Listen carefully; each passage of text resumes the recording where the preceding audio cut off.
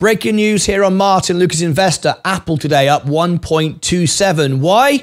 Well, you should already know why if you smash the like button, because if you smash the like button, it will magically pop out of the screen and tell you.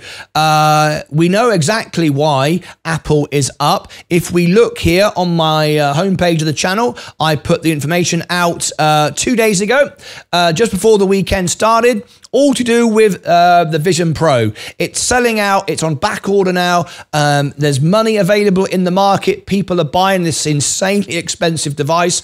I will love one. I would love to get one.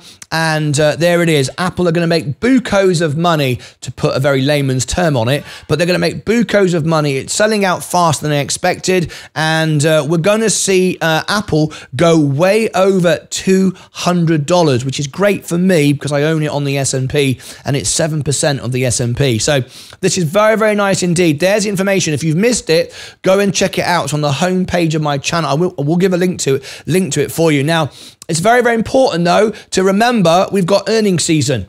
We are getting a bit of a bounce now on a lot of our top stocks. However, we've got earnings season starts tomorrow. Tomorrow, we're going to cover live on the show J&J. So be very, very careful. A lot of this stuff could retrace back down again. But I am looking to buy back in when we get the news of the earnings. Always a good time because, as you know, I hold my stocks externally on my wife's account, but I own all my investments are all fully here in the S&P.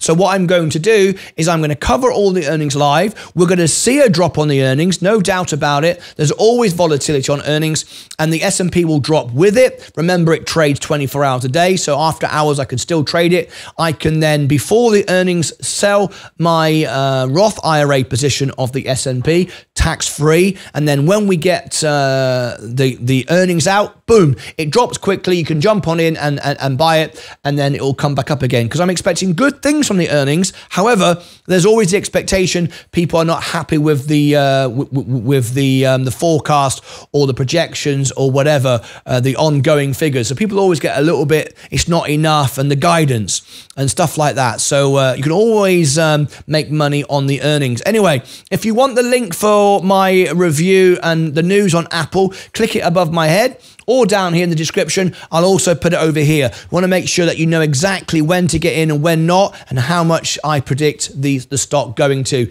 and check that all out. Until next time, as always, take care of yourselves and each other.